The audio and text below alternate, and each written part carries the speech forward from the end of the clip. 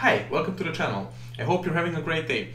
In this video, we will go through how to set up Google Search Console and how to verify your domain with different providers. We will go through how to do that with Namecheap, how to do it with AWS Route53 and Cloudflare.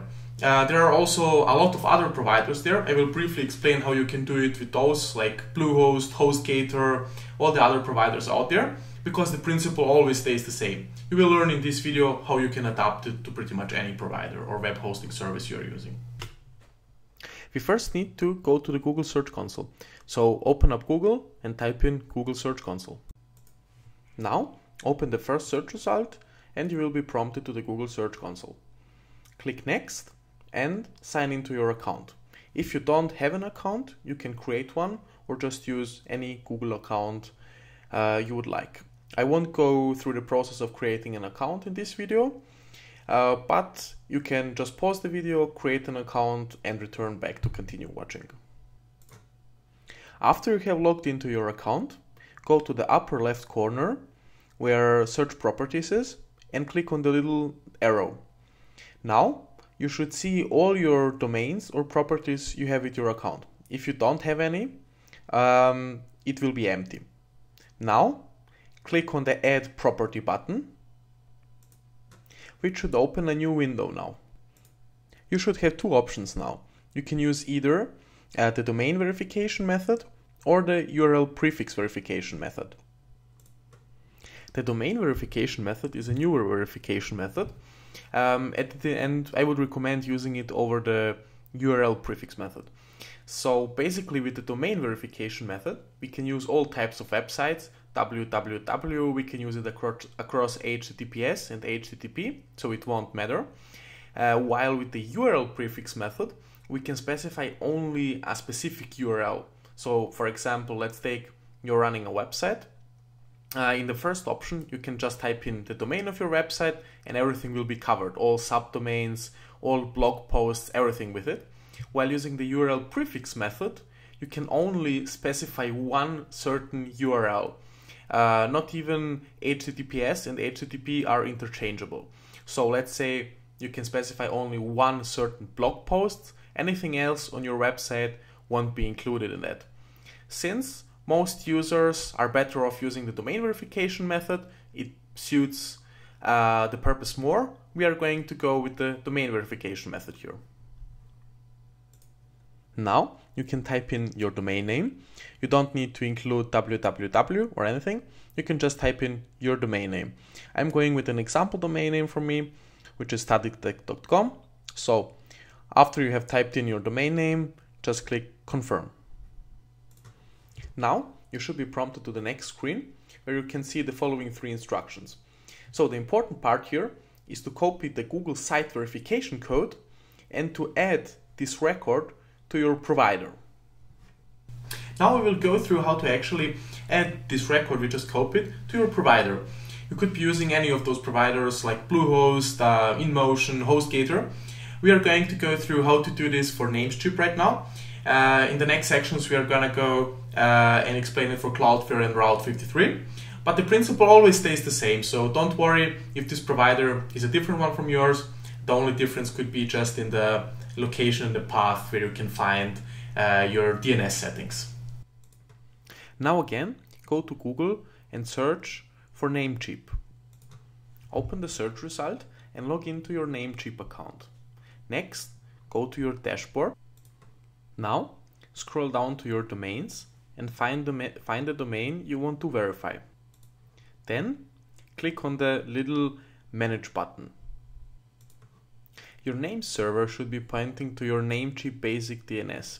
So this means that your DNS records are managed within Namecheap. If this option doesn't apply to you, you need to change your DNS records within that panel, within that other provider. You can't change it within Namecheap. Now go to the Advanced DNS tab. There you should be able to see all your DNS records. I already have a TXT record there, so I will delete it and add it again. Within the TXT record, you need to specify the host and the value for the record. For the host, you need to specify your domain name. You can either type in your domain name, in this case studytech.com, or you can just type in an @ @ refers to root, so we are just going to go with @ Now just paste in the code that we have copied earlier from the Google Search Console as the value. Then the little green tick can be clicked and the record will be saved.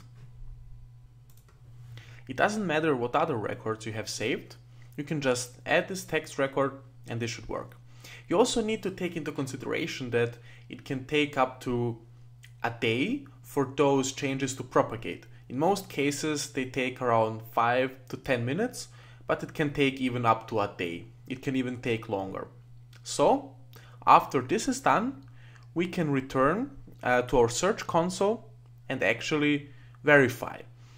But since we already mentioned that it can take up to a day for those changes to propagate, those changes right now won't be accepted. So you can just always come back and refresh. In most cases it should be available within 10 minutes. Now let's go through the steps and do the same again, but just this time for Cloudflare. Now let's repeat the process for Cloudflare. It is exactly the same process. So here I'm already logged in into the console. Just select your domain name. For this purpose I'm using another domain name, but it is still the same process. Navigate to your DNS settings. Now you again need to add a text record. The principle is the same. You can either specify your domain name or you can just specify an @ which represents your root domain name. So after you have created those records, just click save and they should be added. Again, you need to wait in most cases 5 to 10 minutes, but it can take longer, up to a few days even. After that, you can return to your Google Search Console and click verify. For those ones of you using AWS, let's go through the steps how to set this up with using AWS Route53. Here, I'm logged in my AWS account. So first type in Route53 and navigate to Route53. Now go to your hosted zones and pick the zone you want to verify your domain for. In this case, StudyTech. Go create a new record set. Now choose the text record set and paste in your value. It's exactly the same process. Here it didn't work because I already had the set, but it is exactly the same process as with all the other providers. You don't also need to specify a host, since the root is per default specified. You can leave that space blank. Don't worry if you didn't go through the steps how to do this for your web hosting provider. If you're using any of those gazillion providers out there like Bluehost, InMotion, HostGator, any of those. Because the principle always stays the same, we always have to add this text record and wait the time till the changes propagate, and then we can verify the domain name.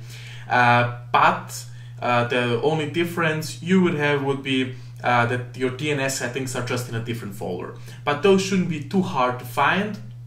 In most cases, you will have a folder where you have just your DNS settings, which you can change. So the solution shouldn't differ for any of those providers you are using.